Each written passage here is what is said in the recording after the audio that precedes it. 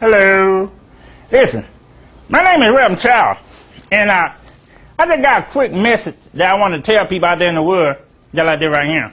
Now, in the Bible, Jesus said, "He who without sin throw the first stone," and then nobody throwed it.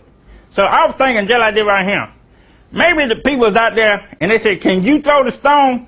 To one man, the man said, "I can't throw it because I got too many things going on in my life where I get mad, so I can't throw it."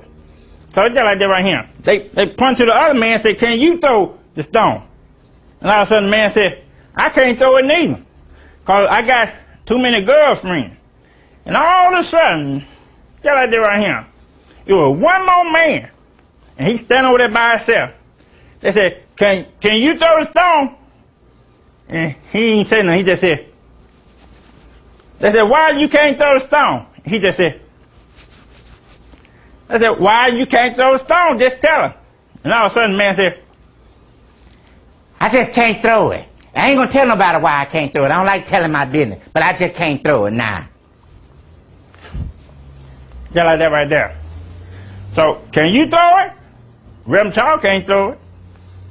I tried to throw something the other day. I know I can't throw nothing. Not this evening.